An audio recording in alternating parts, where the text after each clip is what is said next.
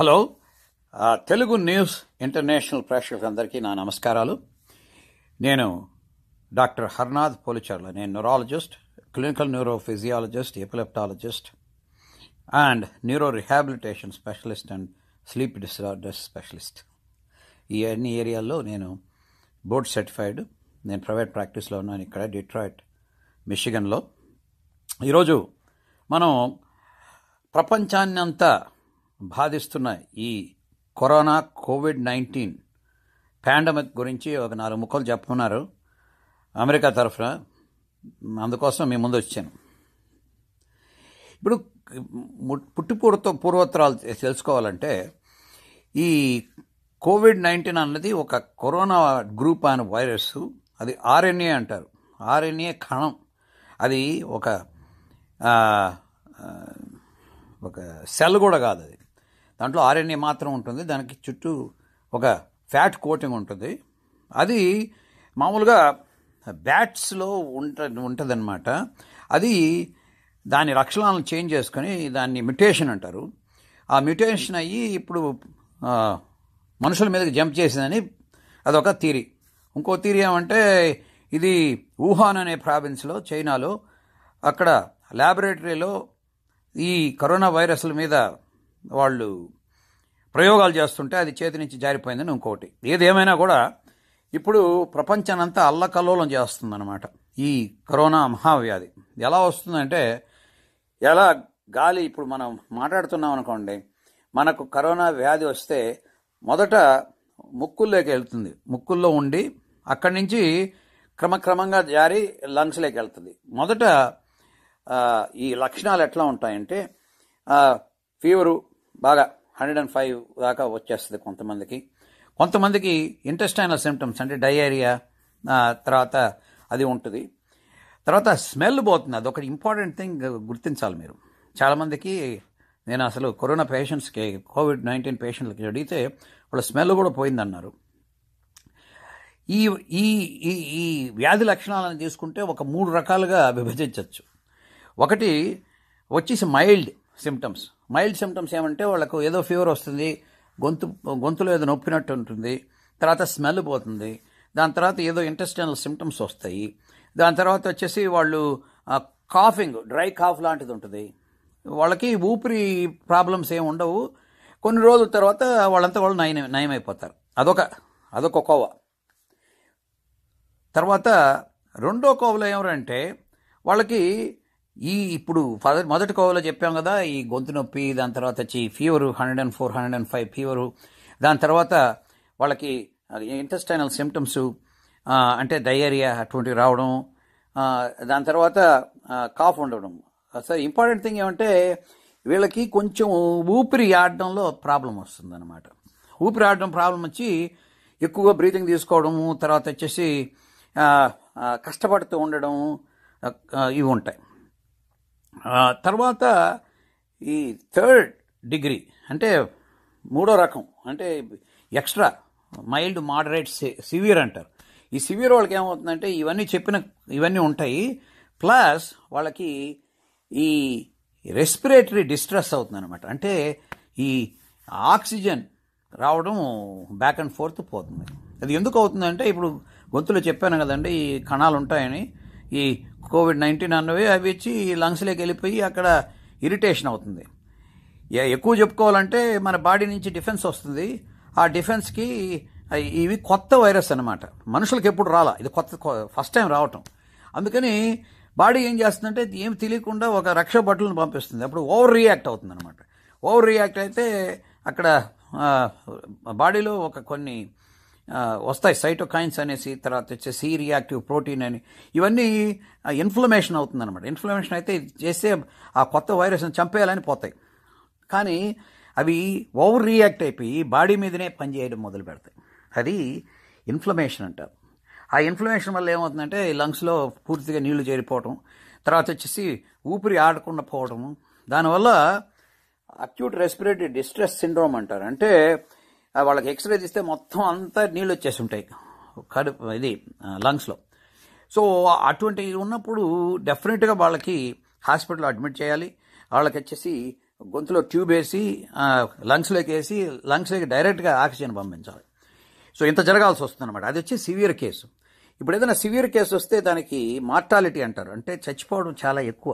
ఎందుకంటే ఈ ఆక్సిజన్ లేకుండా ఉంటే కష్టం అవుతుంది. అదే కాకుండా వాళ్ళకి వాస్కులర్ ఫెయిల్యూర్ కూడా అవుతుంది. అంటే ఈ ఇన్ఫ్లమేషన్ అయింది కదా, దానివల్ల వాళ్ళకి బాడీలో అంతా వ్యాసోజెనిక్ తర్వాత వచ్చేసి షాక్ అంటారు. సో ఇన్ఫ్లమేటరీ షాక్, దానివల్ల ప్రజలు చచ్చిపోవడం జరుగుతుంది. సో సివియర్గా వచ్చిన వాళ్ళు డెఫినెట్గా హాస్పిటల్కి వెళ్ళాలి. వాళ్ళకి వెంటిలేటర్ అంటారు, వెంటిలేటర్ వినుంటారు. సో ఊపిరితిత్తులకి లోపలికి ట్యూబ్ వేసి దానికి ఆక్సిజన్ తీయాల్సి వస్తుంది. సో ఎటువంటి వాళ్ళకి ఇది ఎక్కువ వస్తుంది అనేది పరీక్షించాలి. అందరికీ రాదు. ఇప్పుడు కొంతమంది వైరస్ ఉన్నా కూడా వాళ్ళకి ఏం సిమ్టమ్స్ ఉండవు. వాళ్ళు ఏసిమ్టమాటిక్ క్యారియర్స్ అంటారు. ఆ వైరస్ని పెట్టుకొని తిరుగుతూ ఉంటారు, అందరికి అంటిస్తూ ఉంటారు కావాలంటే. తెలియదు కదా వాళ్ళకి దగ్గు ఉండదు, ఏముండదు. వాళ్ళకి 14 days వరకు వాళ్ళు అసిమ్టమాటిక్ క్యారియర్స్గా ఉండొచ్చు. అసిమ్టమాటిక్ క్యారియర్స్ అంటే దాన్ని క్యారీ చేస్తుంటారు, వాళ్ళకి ఏం సిమ్టమ్స్ ఉండవు. కానీ 14 days వరకు తర్వాత కూడా రావచ్చు సిమ్టమ్స్. కానీ 14 days తర్వాత ఈ సిమ్టమ్స్ కూడా పోవచ్చు, వాళ్ళ క్యారియర్స్ కూడా కాకుండా పోవచ్చు. ఇది ప్రాబ్లం. ఒకటి, మనకి ఎప్పుడు వస్తుందో ఎవరి దగ్గర ఉంటుందో తెలియదు. 2, వాళ్ళకు ఏదో సిమ్టమ్స్ ఉంటే టెస్ట్ చేయడం.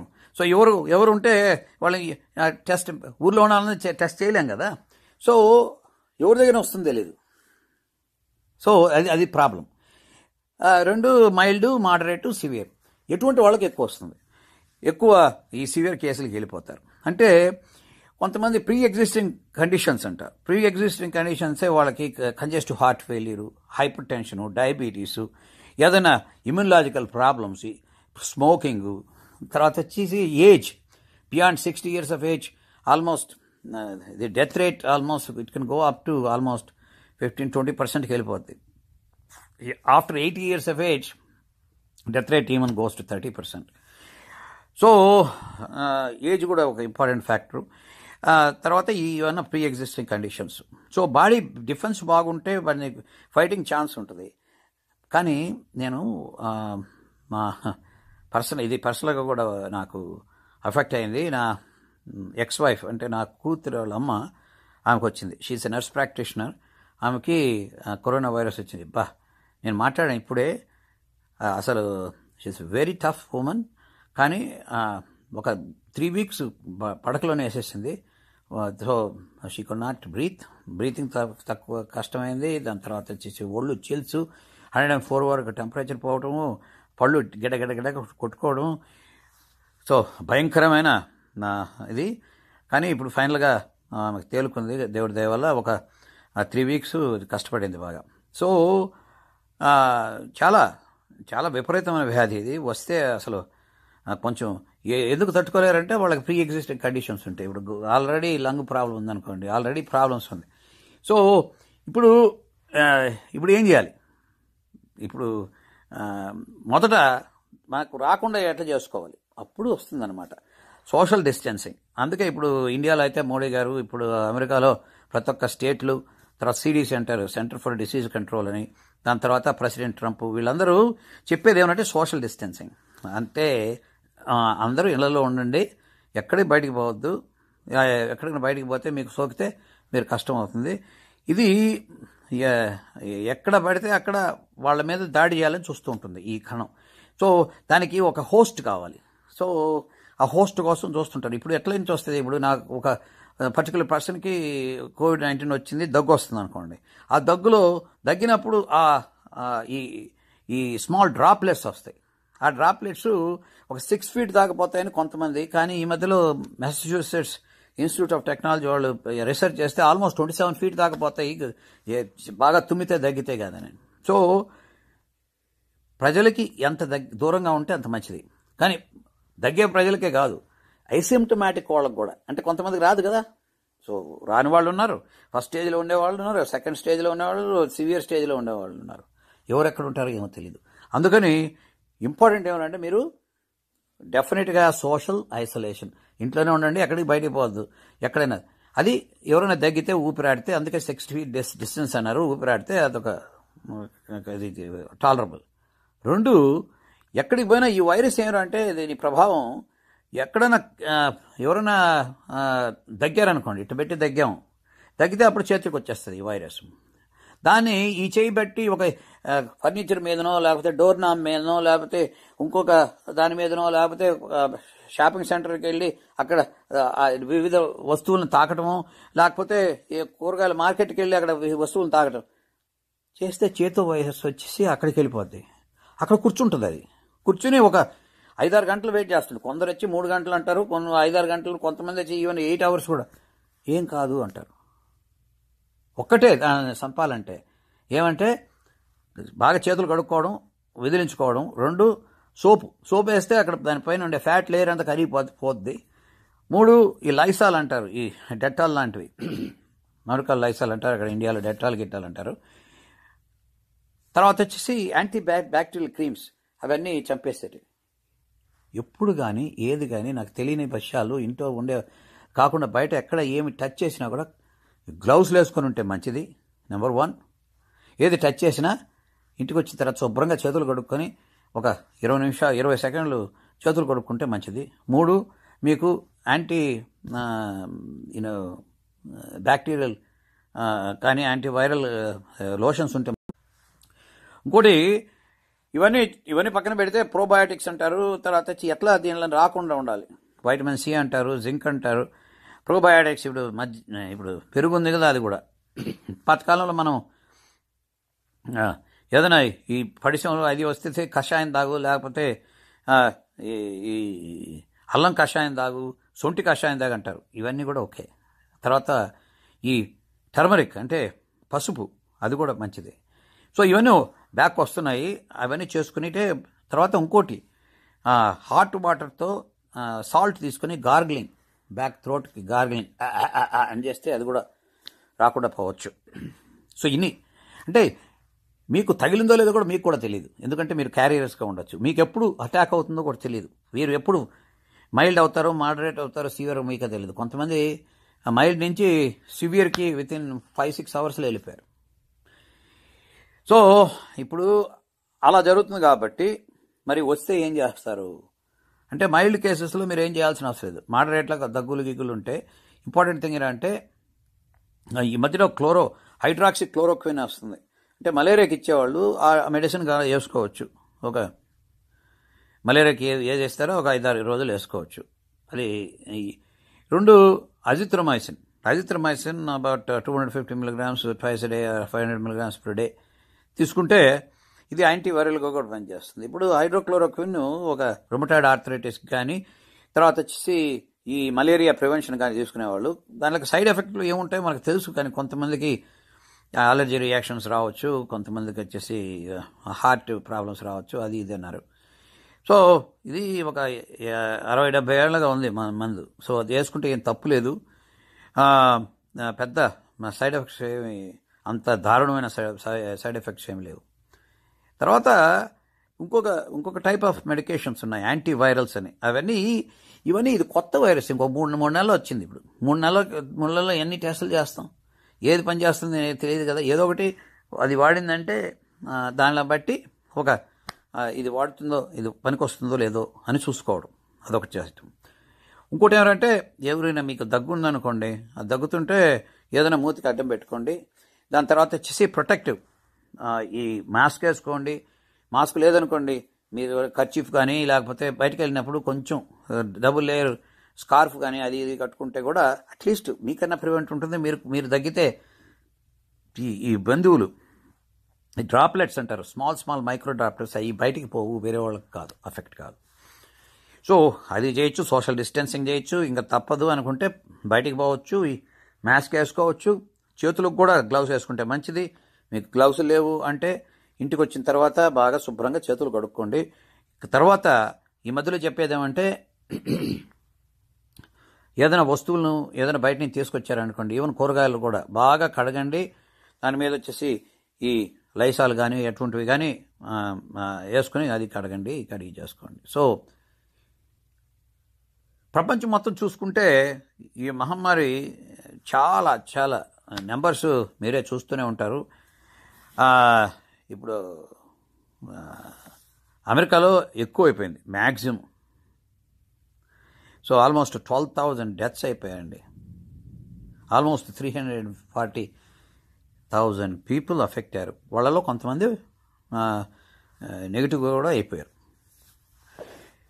అదే ప్రపంచంలో చూస్తే ఆల్మోస్ట్ 1 మిలియన్ పైన అయిపోయింది. So it is a big disease.